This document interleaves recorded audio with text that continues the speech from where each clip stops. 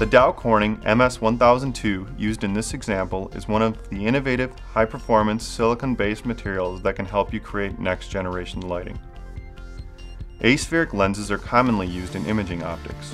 When incident light strikes the surfaces of this aspheric optic at an angle that is less than the critical angle, the light passes through the lens, but is bent at the interfaces.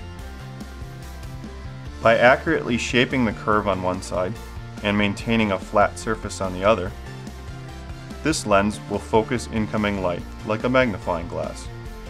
This lens' high polish and the tight tolerance control give sharp focus. Made with Dow Corning MS1002 or 1003 moldable silicone, this lens back is flat with no dips or sink, which is hard to achieve in plastic. And unlike plastics, silicones make it easy to mold with variable cross-sectional regions, both thick and thin. That way you don't have to waste material on the rims. You can also mold fine details. Note the writing on the rim.